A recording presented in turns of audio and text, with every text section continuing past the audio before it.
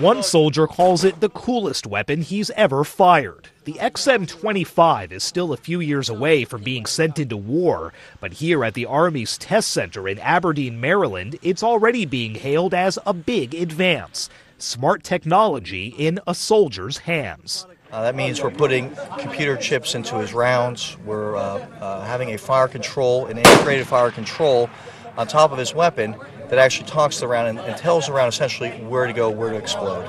Especially useful in Afghanistan, with enemies hiding in buildings or lurking behind trees and hills and other cover. Goes over the cover and explodes on the opposite side, taking out the enemy.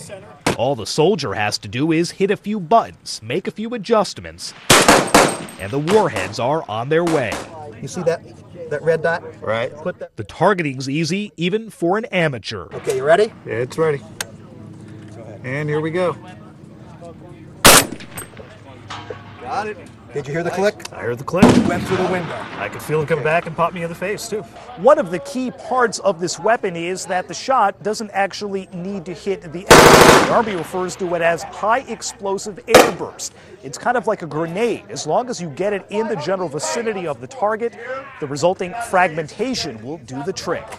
The XM-25 was just one of many weapons the Army showed off to reporters Wednesday, including an M107 sniper rifle, an M240 machine gun for a two-man crew, and the system called Crows, mounted atop an armored vehicle, which allows a soldier to fire while sitting inside, out of danger. It's quite an amazing, impressive system, and it has been saving soldiers' lives constantly in Iraq and Afghanistan. Sagar Meghani, The Associated Press, Aberdeen, Maryland.